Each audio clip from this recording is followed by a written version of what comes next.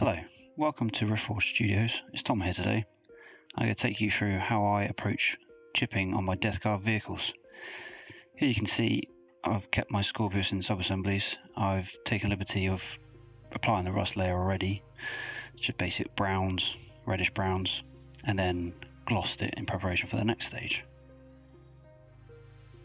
In this example, I'll be using Worn Effects by AK Interactive and Heavy Chipping Fluid by MIG by AK, starting with the heavy chipping fluid in random patches.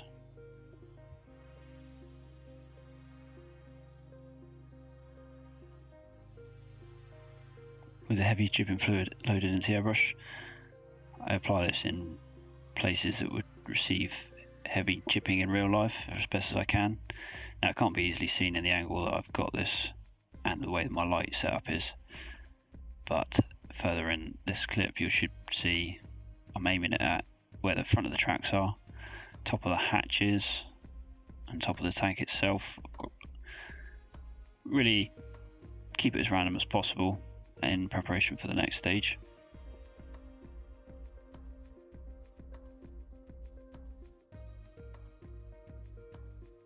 Now that the heavy chipping patches have dried, the airbrush is going to get loaded up with the Worn Effects this time. Now normally, or previous tanks that I've done, I just apply the Worn Effects because I found the heavy chipping to be too volatile, is the word I can describe it, when you'll see later on in the video.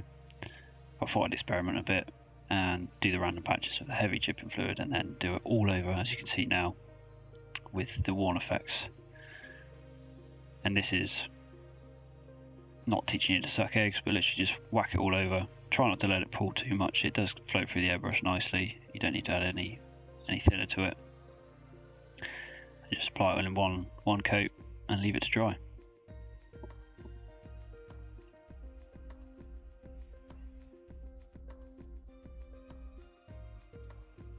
With the chipping fluids applied, it's now to add some colour to the tanks. Now I black everything back first, purely because how I rely on the thin layers of the Death Guard main colour white later on in the video that you'll see, working up from a pre-shade. So I use a VMA Black, thinned. I have to add not with water but with Tamiya X20A thinner, I think it's called. Should have written that down before I started the voiceover, but all the P's and all that preparation. And this is just liberally applied all over the model just to take the brown away to work for later in the painting stages.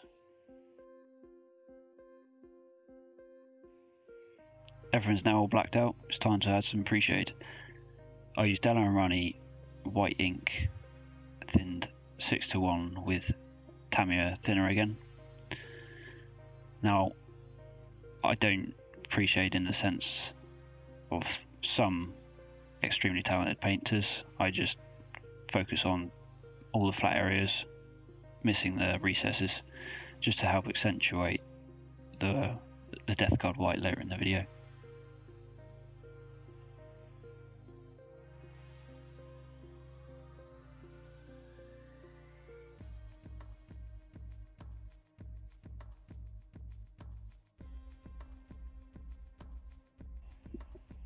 Before adding the Death Guard white, I'm going to put some green stripes on the tank and green out the Scorpius launchers themselves. This is first done with Castellan Green, thinned 1:1, this time instead of 6:1, with the Tamiya thinner. I generally do about 3 coats to build up the opacity.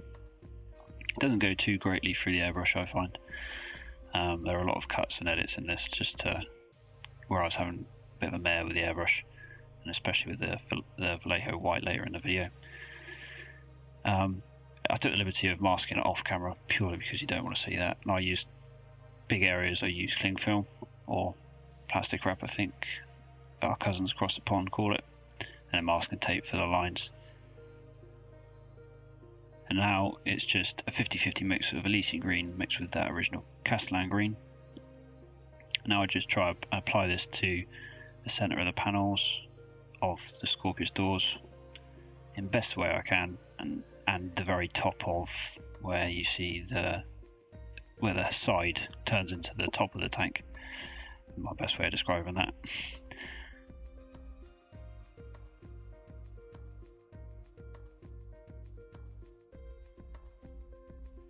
This again is done in roughly about 3 coats, so that it actually becomes visible. It's a very subtle highlight, and it's probably not my most consistent effort across my whole army. There's units that have got better highlights than others, but generally it comes down to how much time I have to airbrush.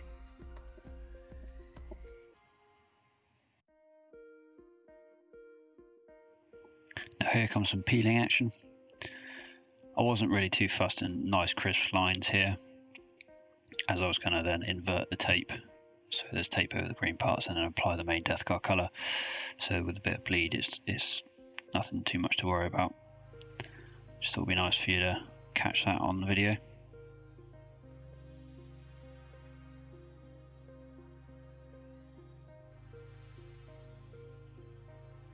The next stage is to apply Vallejo model layer Aged White all over the model.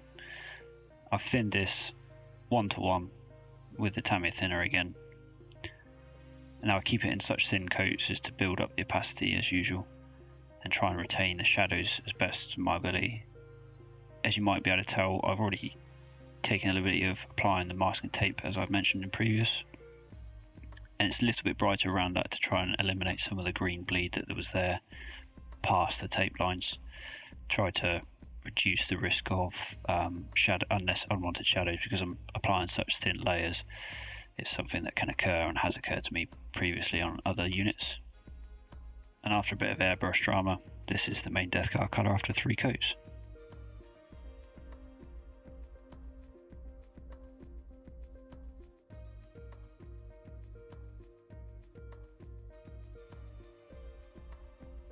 With the main colours down, it's now time for a bit of peeling action. Now across the top you will notice there's been some slight bleed where the tape hasn't stuck down to the hull quite as well, but where we are using the chipping fluid, it really doesn't matter. We can just blend it in, and my overall tank technique and Death Guard technique, I can make it work. So a little bit of lazy taping off can be saved by a lot of weathering, I find, and it's probably my ethos for army painting, but oh well, that's how I do it.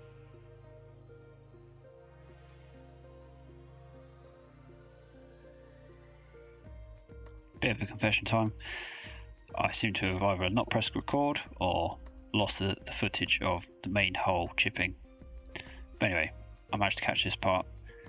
Now all you do to activate the chipping fluid is just water and slightly agitate the area. I used a old Citadel dry brush, as can be seen, is quite worn and used. As I've mentioned previously in the video, the heavy chipping fluid you have to be careful with. It is very volatile, and just approach it slowly. The more water you add, the more layers of paint will come off. I've edited it about, and this is after a bit of time, and that chunk there by the sensor array, that wasn't intentional, but you just work with it. You can add more bits later on. The green doesn't show too well with the browns, but I've done it anyway just to maintain consistency with my army. I've done it previously on the other green areas, so I had to do it just for, not OCD, just to make sure nothing looked too drastically different, should we say. And that's it really. It's just a case of making the area wet, work at it with a brush, let it dry off. If you want to keep going back at it, you can. And here's the final result. Overall quite happy with it. There are a couple of areas you can see that the chunks of paint that came away are a lot bigger than I had intended, but it adds to the overall effect of a Death Guard tank that's seen some war zones. And as you know, us Death Guard don't keep things clean. We got to keep our scars and battle honours in place. There's not much else to add really. It's a process that has a lot of steps involved, and I've probably massively complicated it, but I had to add the black because the white over brown wasn't how I painted the infantry. I'm not sure I will be continuing mixing the two chipping fluids. I just think I'll stick back to the worn effects one. I find the heavy chipping fluid too volatile for my taste, and you can still achieve some great effects with the slightly weaker one, and you don't have to worry about massive chunks peeling away. I hope you enjoyed the video. If there's any feedback, really appreciate it, or any tips. But if there's any questions, feel free to ask them below. Don't forget to leave a like, comment, subscribe. We'll see you in the next one.